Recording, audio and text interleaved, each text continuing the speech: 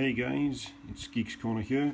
It's been a while since we've done a live periscope, and what we do plan on doing is getting this video onto YouTube channel later on as well. So what we are looking at the moment is Apple accessories versus third-party accessories.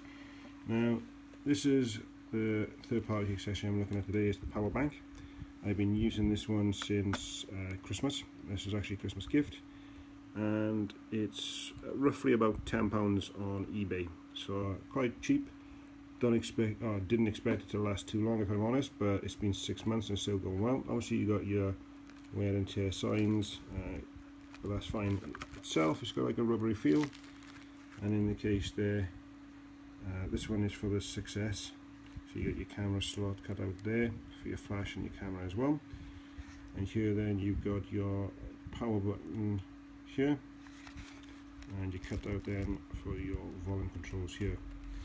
Now this also came with a stand, which wasn't a must-have, but the fact that it's got it is actually handy, especially when you watch videos on your device.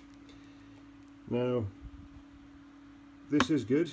The downside I found to this device is that to charge it, you do plug in your normal Apple charger here. Sometimes if the device is in, it will charge this, sometimes it charges the device, and sometimes it will flip between the two and it doesn't actually charge anything, and it's just got the annoying charging sound constantly going. You got your headphone jack. So the only downside, like I say, to this device that I found is that to charge it, you've got to take your phone out and then charge it separate to your phone. I've been doing that for 6 months. It is a bit of a pain, but it does work. This comes off and slides your phone in, completely off, and then you just connect it back up and on there.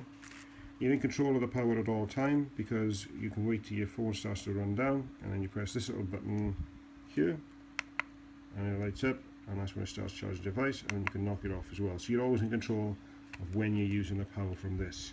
So you know that if your phone is on 20% towards the end of the day and you haven't switched this on, and you've still got this to charge it.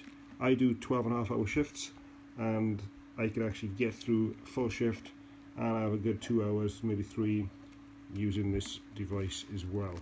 iPhones are great, but the battery life is shocking. Now this is actually quite rugged as well, as you can hear. Even though it's got the feel on there, like the rubbery feel, it is quite hard.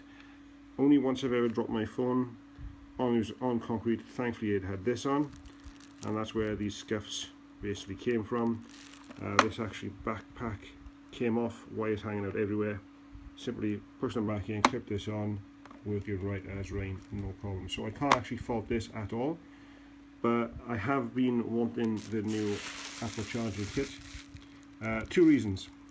One is you can leave it on your device and charge it without an issue. You don't have to take it off to charge it and your phone at the same time. And also, because it is Apple's accessory, you can then also have a look on the control center at the power percentage for both of them. Okay, so you always know what you've got left. Now these are around £89, which is a lot. However, they have started coming down in price on eBay. Now I've actually ordered this on Saturday. It wasn't due to come until tomorrow, but it's actually coming today, so I'm quite excited about that. I haven't actually opened it yet, just literally taking it out of the packaging. So we're going to have a look at it today and just compare it to a third party and what you get basically for your money. Now this one was, I think it's about 55 including free postage, so that itself isn't bad at all. It is a genuine Apple one, as we can see. Just going to take this bit of plastic off, so it is still nice and sealed as well. Now, like I say, Apple products are great. Price wise for accessories, not the best. Just going to put the phone down a second.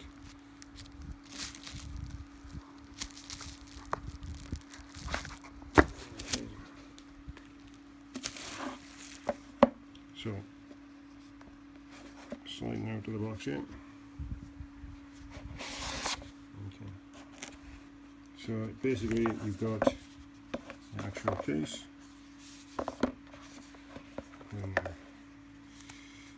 So for those who haven't used this, it's actually got quite a solid feel. Now I'm not a fan of the design, never have been. However, especially with the battery pack here, to me it looks like an iPhone has swallowed an iPod. But hey, that's the design they've got, and that's the design they've gone with. So basically, as you can see from here, top part peels over for you to slide it in, and then also you've got to check it on charge. So we're not going to go through all that today, just want to have a quick look at what you get basically. Now, first impressions of this, check it out of the way, is it is more solid than I was expecting. I was expecting more of a plasticky feel. You've got cover for your buttons on this one, whereas on the third party obviously you just had a cutout.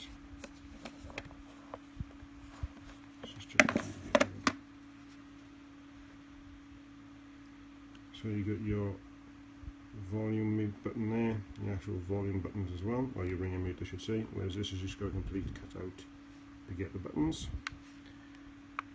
The cutout for the camera is pretty much the same. Obviously this one's just got a slightly different shape there, no big deal. And again, you got a cutout for the button on a third party. On the Apple it's actually covered as well. So this is basically it for the two devices. Like I say, overall seems a pretty good thing. Now I'm going to be testing it for a day or two, and then I'm going to give my impression on my blog after running the two of them to see which one I actually prefer. Like I say, this one is £10 on eBay, and this one is $55 on eBay, so it is cheaper than Apple Direct. So that's it for our initial unboxing and comparing. This will be on our YouTube. If you're on Twitter, go to Geek Corner _UK. Follow us on there, and we'll let you know then once we've actually got our written cover on this as well. Thanks for watching, guys, and I hope you enjoyed.